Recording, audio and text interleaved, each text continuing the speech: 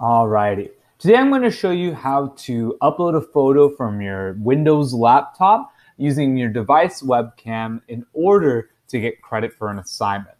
So first thing you're going to do is click on the Start button, and usually you have an app that just says camera, or if you can't find it, you can type in the word camera, and it should pop up and look similar to mine.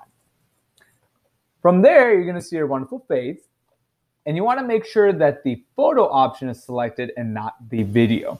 If you need to change whether you have a front camera or back camera, you can adjust that here depending on your device. What you're going to do is take a picture of your work. Now, don't do it far away where no one can see it. You want to bring it as close as possible. And notice I'm kind of peeking up to the side. You want to bring it as close as possible to your camera.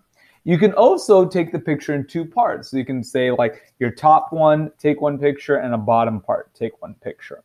Okay, but I'm going to do it this way because I figured out how to get it all on one screen. All right, and I click take a photo. Now you got to find the photo on your computer.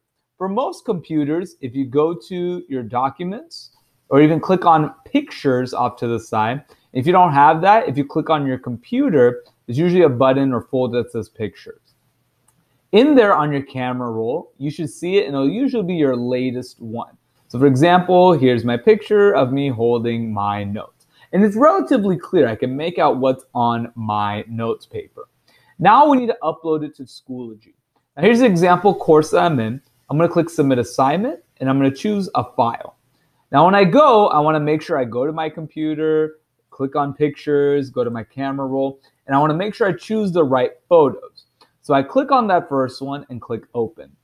I wait until it's uploaded, and then I'm done. If I did the first way where I said, oh, let me upload it in two parts, then I'm going to go back and select the next picture. And you can upload as many pictures as you need. When you're done, click Submit, and your assignment is done.